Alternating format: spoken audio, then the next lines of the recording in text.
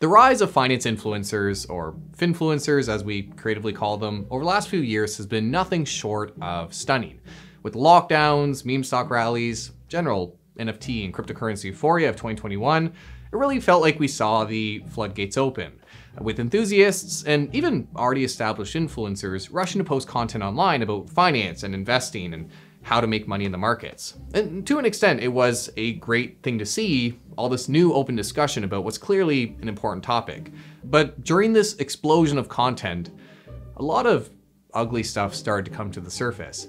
Analysis videos that hype up positions and gloss over the significant risks. What if I told you there's a project guaranteed to increase in price? Get rich quick clickbait videos that exaggerate what investing will do for you. Making millions of dollars in crypto is not rocket science. Promotions of shady crypto projects, trading courses, Discord groups, and of course, unregistered crypto platforms, with creators more than happy to tell their viewers what they should invest in, all while highlighting that this is not financial advice, since that's a regulated activity that comes with liability. But this content still influences people's financial decisions. It's in the name, which matters because as we saw with the collapse of FTX and BlockFi in 2022, it can cost people dearly. But while it's been over a year since those events caused a bit of backlash for Finfluencers online, we've since seen Bitcoin touch a new all-time high, leading to a resurgence in meme coins and some of the questionable activities of the Finfluencer space, which raises the question, what to do with Finfluencers? Well, a recent report released from the Chartered Financial Analyst, or CFA Institute, discusses just that, with researchers analyzing top search results across TikTok, YouTube, and Instagram for common search terms to provide a better understanding of what Finfluencer content looks like, the risks presented by it, and what to do about it. And it presents an opportunity to go over some interesting insights and coalesce everything we've talked about regarding this subject into a single, hopefully productive video, so that we can better understand Finfluencer content and where we can take it from here. Because that's actually the first point I want to touch on. While someone who's seen the worst of the worst here might be convinced that we need to burn it all down, it's not all bad. In North America, financial literacy is depressingly low. One Ipsos survey found that over 1/3 of Americans self-identify as financially illiterate, whereas a national Canadian survey found likewise that over 1/3 of respondents failed to correctly answer more than 2 of 5 basic financial literacy questions. It's no surprise then, given this gap in financial education, that many have turned to Finfluencers to try and address this shortcoming. Compared to hiring a financial advisor or enrolling in a formal financial course, Finfluencers often offer free content that can be accessed anytime. Not to mention, online personalities usually come across as more honest and relatable. And quite frankly, it's a heck of a lot more engaging than a meeting with an advisor about your budget or risk management. And because of this, according to the CFA report, roughly half of Gen Zers in Canada and the United States use social media to learn about finance, with unregulated assets like cryptocurrencies being a particularly popular subject, given that this information is not as readily available through traditional outlets. And while there are certainly some concerns around the quality of information, Finfluencers have cemented themselves as a resource for younger generations, with 30 to 51% of Gen Z investors, depending on the country, citing social media influencers as a major factor in their decision to start investing. It touches on the positive impact that Finfluencers can have.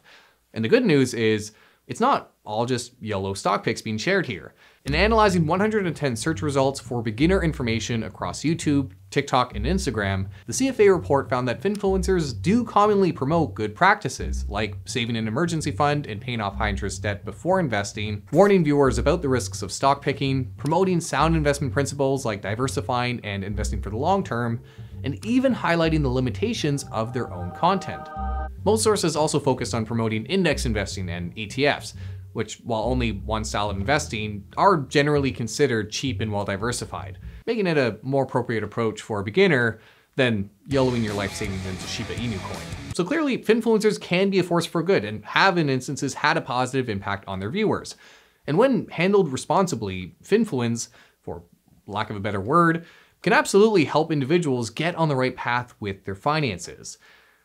When it's not handled responsibly, however, we start to run into some problems. I don't need to tell you that the internet has been a very empowering tool, and these days, social media has enabled anyone with a camera and a Robinhood account to start sharing advice online. A key drawback from this, however, is that these days, anyone with a camera and a Robinhood account can start sharing advice online.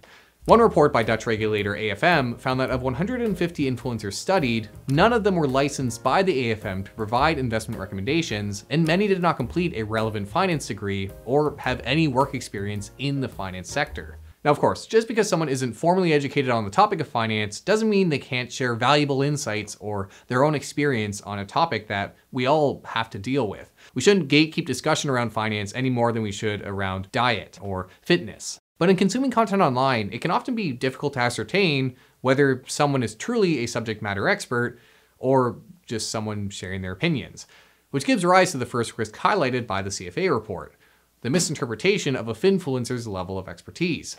The CFA report found that roughly a third of content analyzed provided explicit investment recommendations telling viewers how to handle their money.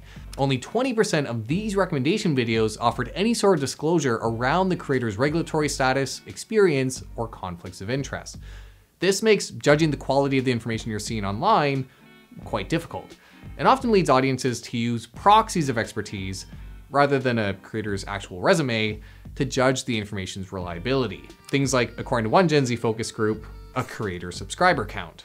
Now, other factors cited included transparency and motivations, which obviously do matter, but none of these are inherently representative of someone's degree of finance expertise. And in instances where a creator lacks the practical experience, expertise, and education, we've often seen them supplement these things with something a bit more flashy. Flexing. Hey, give me that crown, get in my way and to be put down. It ain't your place, all this my town. If I want that shit, then I'll get it right now. I'm losing it, the noose it fits, I'm losing shit, a stupid myth. You choose to live or choose to dip. Now it makes sense why we would take the mental shortcut of judging someone's financial expertise based off the private jets or fast cars they show in their videos. But this is just an example of what's called attribute substitution, taking something that's difficult to judge, someone's level of financial prowess, and replacing it with something easier. Do they look like they have a bunch of money?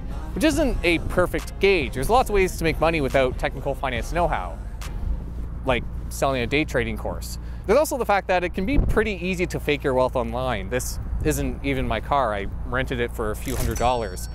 A bit of a waste for most people, but for Finfluencers, it's just a cost of marketing. Don't ask questions, shut your lid. Alternatively, some Finfluencers haven't gained an audience by pretending to be a multi-millionaire expert, but because they come across as an everyday Joe, just trying to make it with their finances like you or I. This is especially true when it comes to things like meme coin cryptocurrencies and meme stocks, where supporters actively reject conventional finance wisdom and instead subscribe to a more speculative theory or belief that if we all do a certain thing, we're all going to make it. And if we get more people to buy it, the value goes up, right? If everyone holds, then yes, it could go that high. Unfortunately, while some Finfluencers have really built their audience around these ideas and even become impromptu poster boys for these movements at times, they haven't often worked out. Take AMC, for example. Much like GameStop, it was a heavily shorted, struggling business that saw its stock price shoot up in value in early 2021, leading YouTubers like Trey's Trades, who had made a massive bet on the position, to suddenly find themselves in the limelight, with Trey himself, in a way, becoming the leader of the so-called AMC Ape Army. They call themselves that, I didn't make that up. Trey continued to post trading videos and even showed up on news channels to discuss AMC, ultimately arguing that AMC was on the cusp of a massive short squeeze. That never happened. The stock is down 98% from its peak and even roughly 50% from before the meme stocks rally. And Trey's channel went radio silent on the topic. I decided to reach out and ask him what had happened. And he responded. As time passed and I learned more, I realized I was wrong about a lot of my understanding of the market and understanding of how retail influences things. The culture that I had helped create around AMC, in my opinion, was not a very healthy one. And when I stepped away from everything, I didn't know how to address that culture without ruining my image in other people's minds. I enlisted them so that I wasn't fueling more of the unhealthy understanding of the market that I unfortunately helped create. It's an example of how someone genuinely interested in sharing information and who believes in their thesis can still contribute to the next set of issues highlighted by the CFA. Inappropriate or poor quality information, including recommendations, and misinformation. Even with the CFA report focusing on beginner videos, they still found Finfluencers who, quote, encouraged potentially harmful behaviors. Videos, for example, that encouraged match betting over investing, even suggesting, quote, you don't need to know anything about sports. Others offer to teach viewers how to get rich the easy way. Creators also frequently position their content as, quote, gateways to certain lifestyles that may appeal to aspirational values, highlighting investing as a means to participate in the consumption of high-end consumer goods, such as sports cars, or as a way to maximize leisure time, with one creator even suggesting that investing could be a way for young men to attract women. And to be clear, investing is an incredibly powerful tool, but it can only do so much. And that's just what the CFA report found when using beginner search terms like how to invest. Once you move past beginner videos, the not financial advice can get pretty wild. It's fucking ridiculous what she said. Prepare for a rainy day. It fucking don't rain here. Making $100K a year is not that hard. $1 million price per Bitcoin is inevitable. 401ks are the worst investment on the planet. It'll yield me 19% per year. It's a really fun game that makes you money. Watch 2024, biggest crash is coming. And then buy as much XRP or Ripple as you can afford every single paycheck. I'm not telling you to do this. I'm not a financial advisor. You can just spread it across all these things right here and get a 50x, 20x next 2 to 3 years. It's not just the lack of expertise contributing to all this junk food content. Social media itself incentivizes creators to make bold claims and use clickbait to grab viewers' attention, with creators playing on the viewers' fear of missing out on life-changing returns, or alternatively, their anxiety over the state of the economy.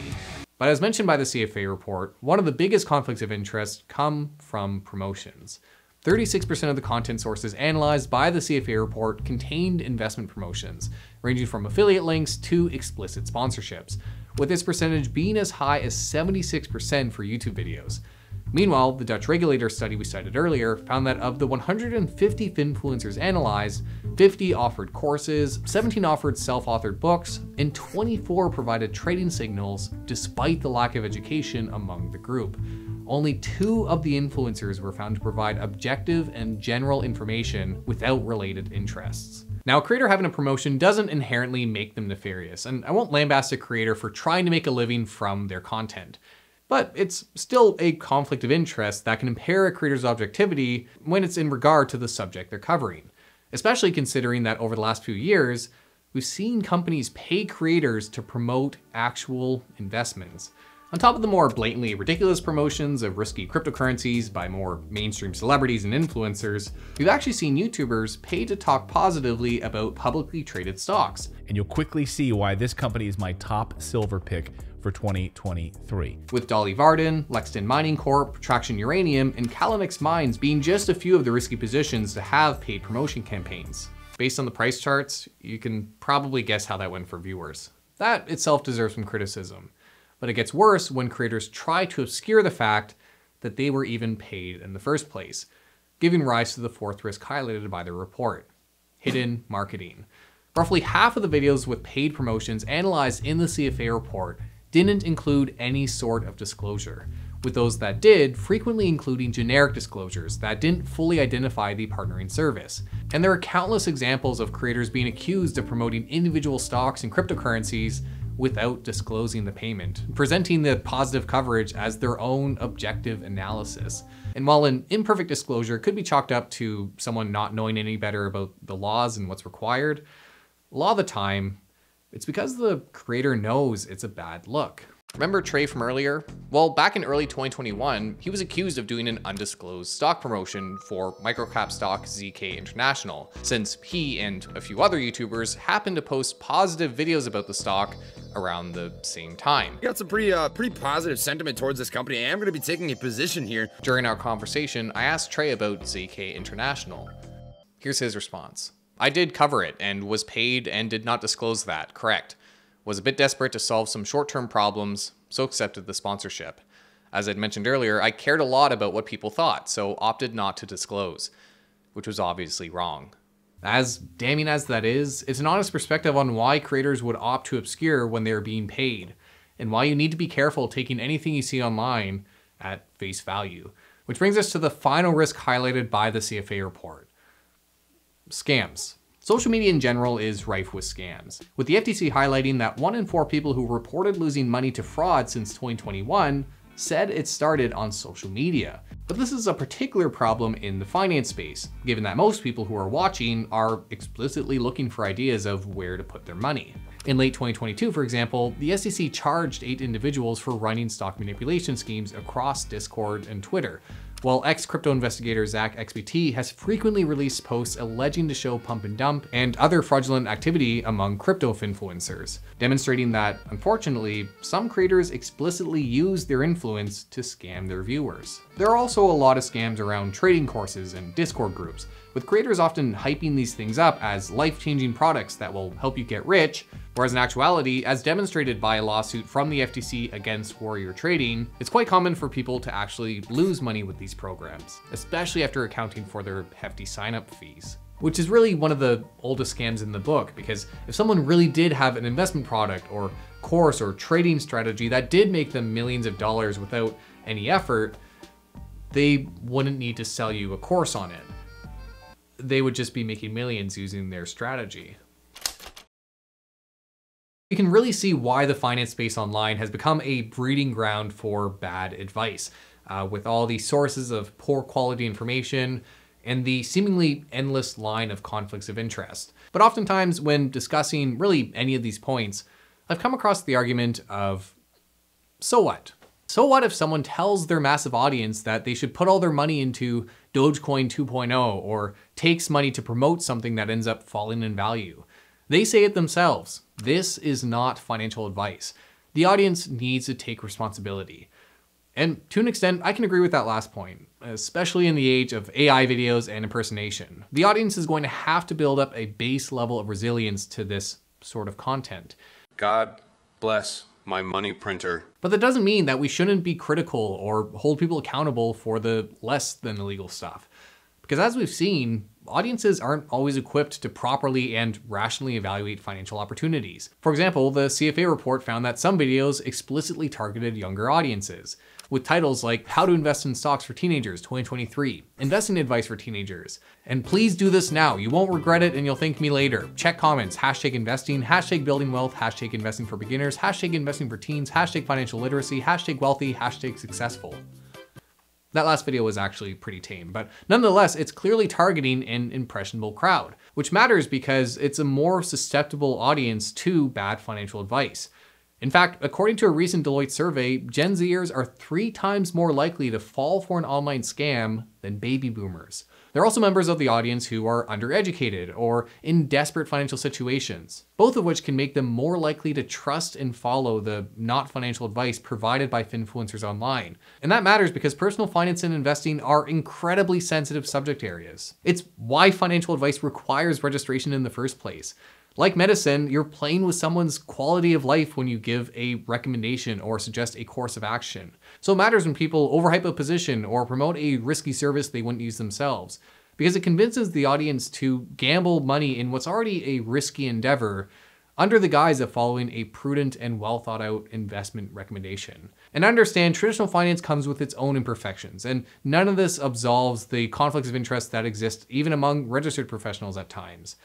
But if we have problems with regulated financial advice, you can imagine the issues that arise when you remove whatever safety nets do exist. Which brings us back to the question, what to do with Finfluencers? Despite all the downsides I've highlighted, I don't think the solution is to ban the discussion of finance or investing online. I agree that bad apples will always exist, and being able to share information freely about investing in finance is important and has been a positive development we've seen. So how do we maintain the benefits that come with openly being able to discuss finance while reining in some of the less than savory stuff? Well, the CFA report makes a couple of recommendations on this front. Number 1, implementing a more universal definition of an investment recommendation across markets. Number 2, educate Finfluencers on regulated activities, encourage disclosures around conflicts of interest, and require regulatory status disclosures. And 3, keeping records and publicly reporting data on complaints and whistleblowing activities regarding Finfluencers. To the first point, the CFA noted that a lot of different markets define financial advice differently when it comes to whether something is a registered activity or not.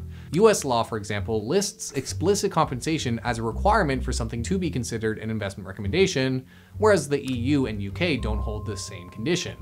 The CFA report also highlighted that regulations around cryptocurrencies are particularly patchy, leaving more room for shenanigans there, and a lot to be desired on a regulatory front. Meanwhile, the second and third points are actually moves that would better align Finfluencers with current investment professionals.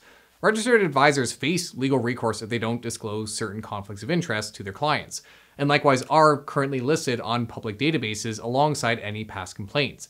If you want to work with a professional, I highly recommend you check them out beforehand to look up their credentials and any past disclosures they need to make. But having a similar database for Finfluencer complaints would be helpful, given that a lot of creators often just delete their problematic videos once it comes out that it might be getting them in trouble. Meanwhile, the CFA report speculates that most creators are genuine in their desire to educate and may simply not be aware of the issues their content can cause, which is why engaging with Finfluencers could help regulators achieve better adherence to the boundaries around financial advice. The CFA report also makes recommendations for social media platforms and advertising firms, essentially suggesting that they better monitor Finfluencer activity to ensure proper disclosure and compliance. And thankfully, we have seen a crackdown in certain markets on financial advice provided online.